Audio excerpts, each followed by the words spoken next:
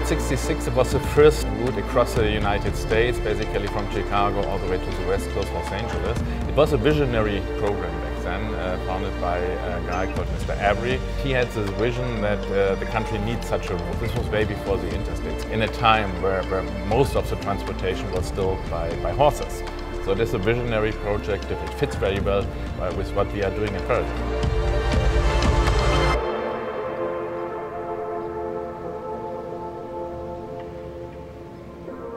If you go 2,500 miles all the way from Chicago into Los Angeles, you cross areas with 110 degrees of outside temperature all the way down to 50 degrees.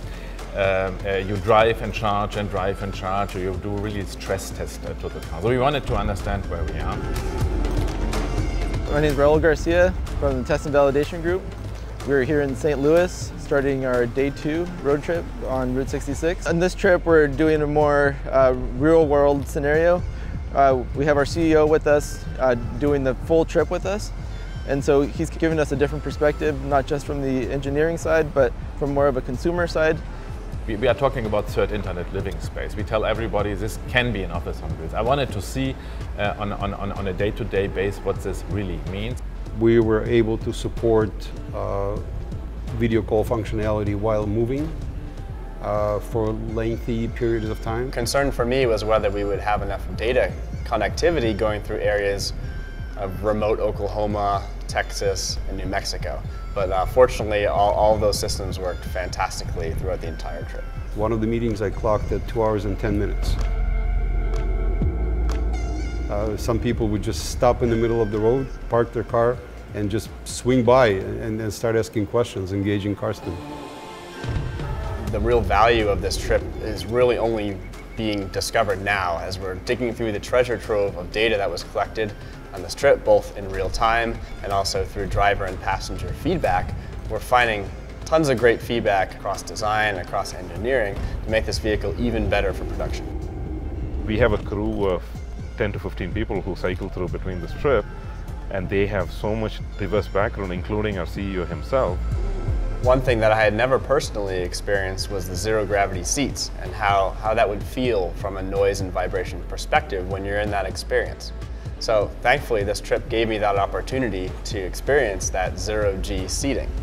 My role in this trip specifically is to focus on these seats, rear seats in specific. The FF91 is an ultra-premium luxury vehicle, and it's all about the rear seat and how the humans interact, how the occupant interacts with all these surfaces and all these features that we have in this car.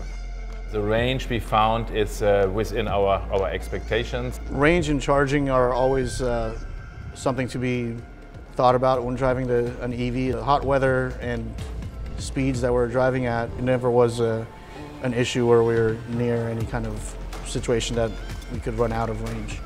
This trip not only validated my confidence in 9.1, it reassured me in its performance. The chassis, the body, the battery, the thermal, all worked above and beyond expectation.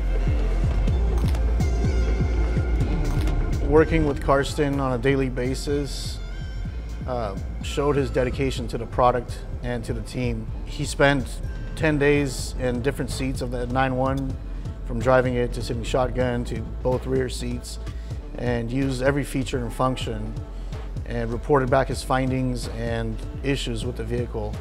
It shows that he's dedicated to executing and delivering a refined product.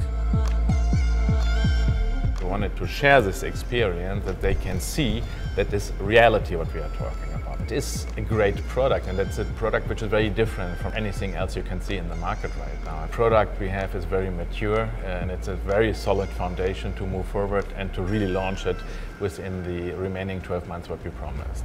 Anytime somebody was there, our CEO would be there as well and explaining our vehicle, our technology, and people were just really impressed with that.